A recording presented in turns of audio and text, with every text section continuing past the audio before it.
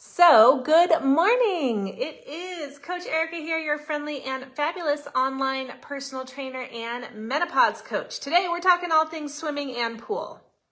So, I encourage a lot of people to either swim or take water aerobics or something similar for a variety of reasons. Number one, if people have chronic injuries or issues with like their knees, they can't necessarily do high impact exercise. Swimming and water aerobics are a great way to increase your heart and lung strength, work on that cardiovascular endurance, as well as build strength, particularly with water aerobics, in a way that is very gentle, non-jarring, and still provides resistance training. And I hear a lot of reasons why people don't want to get in the pool. Take a lesson, guys. Take a class. Dive in. Be out in the sunshine. But one of the reasons I hear most often is that it dries out their skin. They don't like the way it makes them feel. It's a pain in the butt, blah, blah, blah. So the bottom line is, if you don't want to do it, you don't want to do it. But if you're curious about how I keep myself from feeling super dry and gross from swimming at least twice a week in a very dry environment, I live in the high desert, then this is what I do. So maybe it will help you if you are interested in swimming or doing water aerobics or any of those things, but you have some issues with dryness. So first of all, I always take a shower at the pool. It's just like, it doesn't seem as like such a big idea if you get out of the pool and immediately take a shower. Right? It's just part of the process. And there's a few things that I do. Number one, I use this product, which is called Try Hard After Swim Body Wash. I notice a big difference in my skin not being so like dry and ashy and gross after I started using this because it is specifically formulated to get rid of the chlorine and all the other chemicals from the pool. It also is paraben-free, alcohol-free, SLS-free. I try to use as many products as I can, paraben-free, phthalate-free. I have someone in my family who has alopecia randomly. They don't know why, which means they started losing their hair. I think one reason is potentially because of all the chemicals. So I'm trying, because they don't know if it's genetic or not, I'm trying to avoid stuff that has those harmful chemicals. Not everything I use has it, but you know, I do what I can do. So number one, this Try Hard After Swim. I use this body wash in the shower at the pool. Big difference in how dry my skin feels. So that's number one.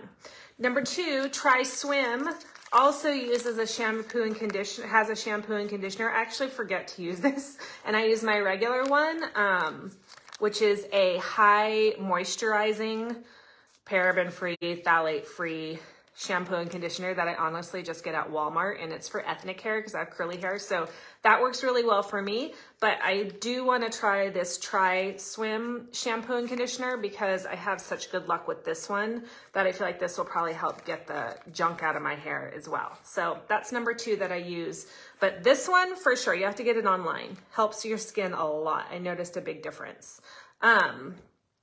Afterwards, after I get out of the pool, I use, the lotion. I forgot my lotion. So the only lotion that I found that works really well for me in this super dry environment, especially after the pool, is by Shea Moisture. I don't like a lot of scents, and I don't like things that feel oily on my skin. So I have the coconut oil Shea Moisture lotion. I get that online as well. You can get it at Target too. It's super thick. You can't even hardly get, it has a pump which doesn't even work. It's so thick, which is slightly annoying, but overall I love that product. I use it every day, not just when I swim, but again, big difference in how dry my skin feels since using those two products, the After Swim and the Shea Moisture. By the way, I'm not sponsored by any of these. These are just products that I like to use.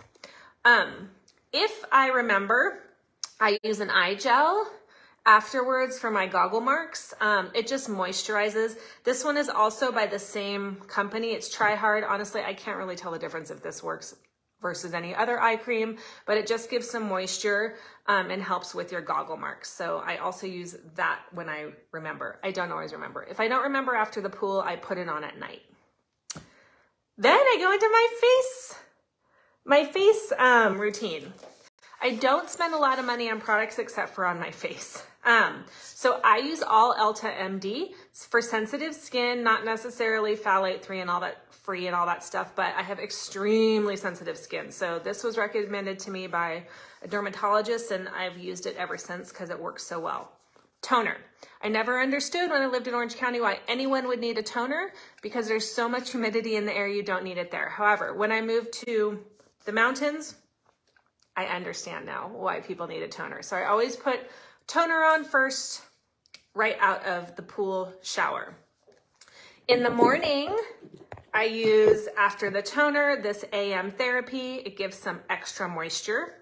And then every day, no matter whether I'm swimming or not, but especially when I'm swimming or I'm outside, I use the Elta MD Broad Spectrum SPF 47 on my face.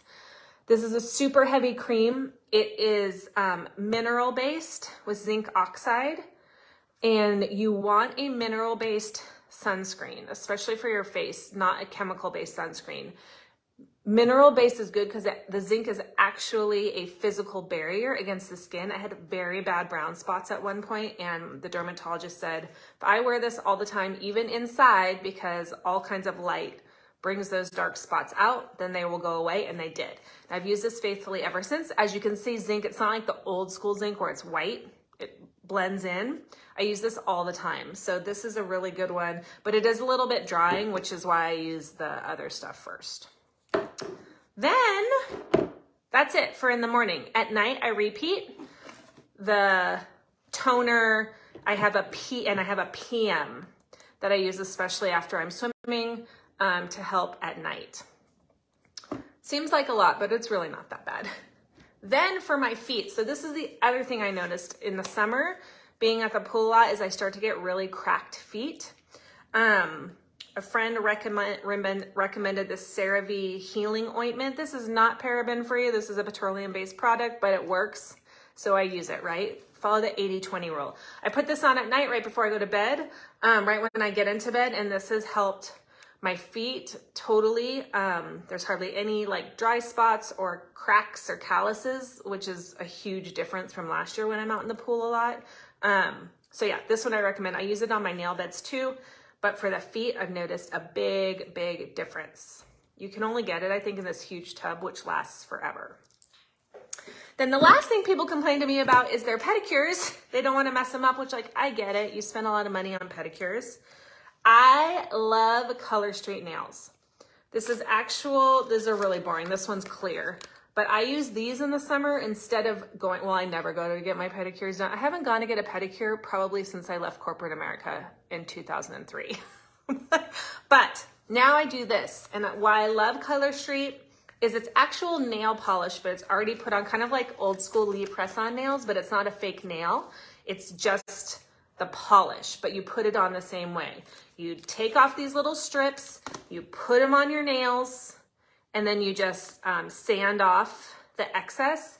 These stay on for like 4 weeks through all my pool workouts, sand at the beach, open water swimming.